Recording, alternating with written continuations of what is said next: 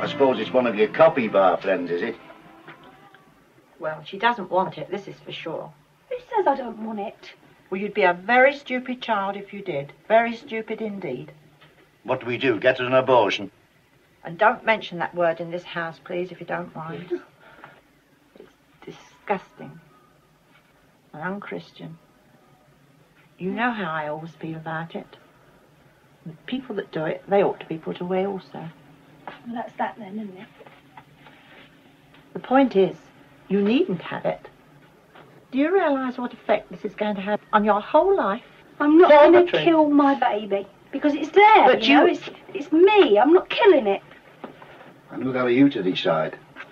Who's going to bring the child up? Who's going to buy and pay for everything that will be necessary for the child? Have you realised this? You can't even keep yourself child without another person.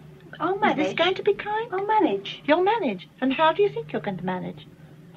You've just no idea what it all means. And if you're going to be sensible, you'll take our advice and do what we know and feel is best for you. You say you want it, I say you don't want it, and I know what's good for you. Anybody would think you're inside my head or something. Yes, well, maybe I am. Maybe I've got, you're more part of me than anyone else in the world. You know this, don't you? And so probably my baby. How do you think we're going to be to see you walking about in that position? I'll go away, don't I? Oh, yes, that'll be very nice. That's marvellous, isn't it? We've brought you up all these years, and you can walk out of the house just like that for just being a stupid child. I mean, who says I'm in the wrong, anyway? That's it. You're the one to say whether you're in the wrong or not. This is the most important thing you have got to decide, and it's got to be what you want.